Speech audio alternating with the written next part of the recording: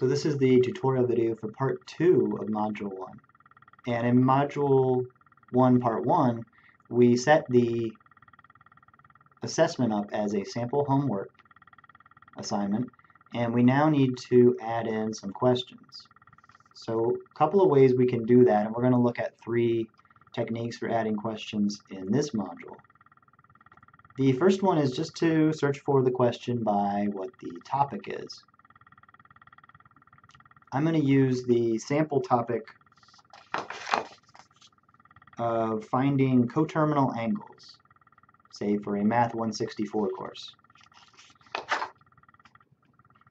And you can pick a different topic, or you can just follow along looking for a problem for coterminal angles with me. To search by topic, you want to click on Select Libraries. Here's a list of all the libraries organized. There's a document at the bottom of Module 1 that shows where in the libraries you can find problems for the different courses that you may teach. For coterminal angles, I'm going to be looking under trig, and then we have trig on circles, and just the general trigonometry. These both may contain problems on coterminal angles. Don't forget that there's textbook-specific problems that may also be helpful. The Lippmann Rasmussen Pre-Calculus book contains trigonometry problems as well. So we'll include those 3 libraries. You pick the libraries that you think are relevant, and then click Use Libraries. Now you notice that those libraries are now being used, and if you just want to include all the questions in those libraries, you just hit search. If you want to narrow it down a little more, you can actually put in some keywords in the search box. But we just want to look at all the questions. So I'm just going to hit search.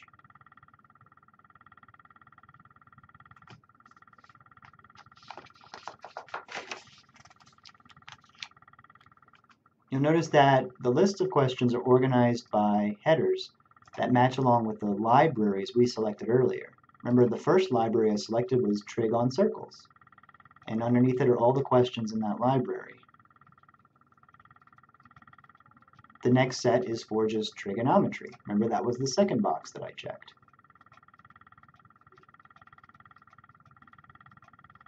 And the last one is for the textbook. It should be, there we go, Lippmann Rasmussen Pre-Calculus. So we now have all the problems for these.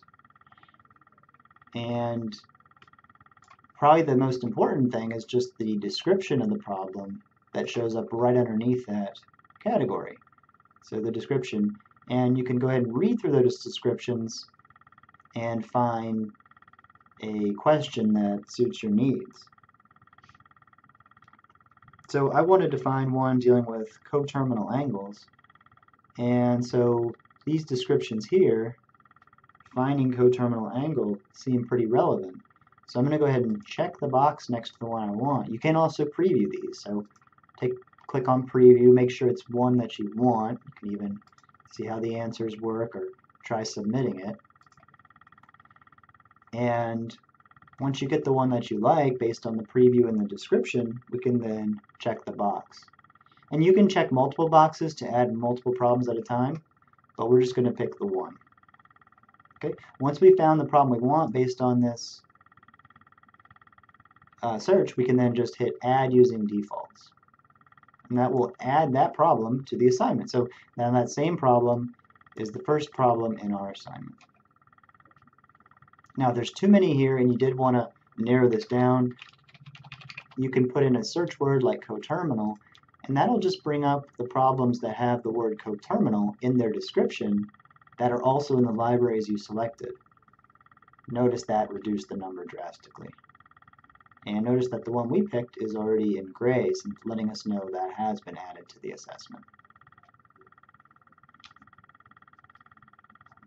Alright, so that concludes part 2, where we find a question based on the topic. In part 3, we're going to use this same assignment, so don't close it out. We're going to add more questions to this and pick up in the next video.